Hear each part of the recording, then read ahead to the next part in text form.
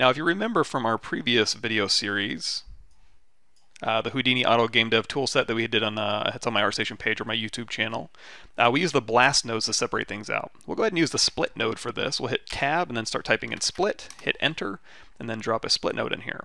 Now, speaking of using a blast node or a split node, there's a lot of different ways to do things in any 3D program, especially when you're considering Houdini. I'm not going to be showing you the one way to do it or the best way to do it, just one of many ways that you can accomplish the end goal that we're going to be achieving. And I'm going to show you a couple different nodes and a couple different ways of doing things just to kind of show some different workflows and possibilities, and then you can decide based on what you're working on what's going to work best for you or give you the best result.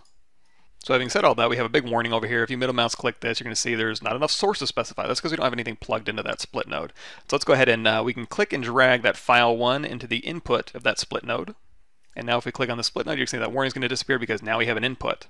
With this split node selected, you're going to see we have different options available to us. When you have the file selected, the file node, these are all the file node options. And when we click the split node, these are all the split node options. So with the split node selected, we're going to go ahead and split out one of these things into its own, basically its own node, so we can manipulate it differently than the other pieces, because there's going to be different things we're going to want to do to the body that's going to be different than what we want to do to the headgear, etc. So a couple different ways we can do this. One, we can click this little drop down arrow here, and because we have this file input into the split node, we have these options available for us to split.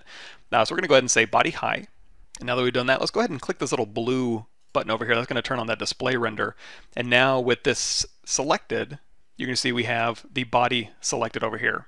Now everything else doesn't get deleted, it still exists, it's just on the other side of the split node. So if we zoom in on the split node here, you're going to see on this side, this little output is going to be whatever we put in this group here, and on this side is going to be everything else. So if we want to see that, let's go ahead and make these a little bit more tangible. So what I'm going to do is I can hit Tab, and I'm going to type in null, and hit Enter, and I'm going to put a null node over here. So I'm going to take this left output and stick it over here in this null, and if I want to, I can hold down Alt and drag out a copy of a node, and now I'm going to take this right output and stick it into this null. So now with this null selected, and then I'm going to click this little blue visibility icon, you're going to see here's everything else with this that's packed into this null, and then over here on this null we have the body high. So essentially what this did was allow us to go, hey, you know what? Give us our body high and split it in this direction, take everything else and split it over here. Now if I want to continue splitting this, what I can do is I can kind of daisy chain some splits. So let's type in, or let's hit Tab, type in split. Let's drop this in here, and instead of going to a null, let's go ahead and take the split right output and put it into its own split, and we can go ahead and just delete that previous null. So now if I select this split node and go make it visible in my viewport, we're going to see this is all we have available to us. So let's go ahead and split that headgear out. Now instead of using this drop-down menu, you can also go in here and click this white arrow, and if it's easier for you to click that and then go over here and select something, so in this case we'll select our headgear high, and then down there at the bottom it's going to say select geometry and then hit enter when done. So we go ahead and hit enter. And that's going to put headgear high into that group name, and now this split node is going to have our headgear over here to the left and then everything else over to the right. So one more time we're going to hit Tab and then type in null and then plug that in. You're going to see this is our headgear and then everything else is going to go over to the right. Now in order so we don't get confused, let's go ahead and label these. So what I'm going to do is double click that null and type in body, and we're going to double click this null and type in headgear. And let's keep splitting. So I'm going to hit Tab, split, and you don't have to split everything. If you want to use this grouping of objects to do things, then by all means feel free to leave them. But I'm going to go ahead and split them all out so we can go over some more Houdini functionality depending on the object type.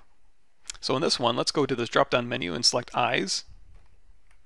Let's drag off a null copy, replace that, double-click this, type in eyes. Drop another split node, make it visible, and now we've only got glass and teeth left. So let's go ahead and grab glass, hold down Alt, drag out a copy of the eyes, or you could just hit Tab and type in null if you want, but we'll go ahead and call this one glass, and then we'll drop in another null, and this will be whatever's left, which is our tooth, or in this case we'll call it teeth. So here we have our original file up here. If you ever want to see it, you can just click on it and then make it visible. Just click the little blue icon. So here's our file, and then we have it split into body, headgear, eyes, glass, and teeth.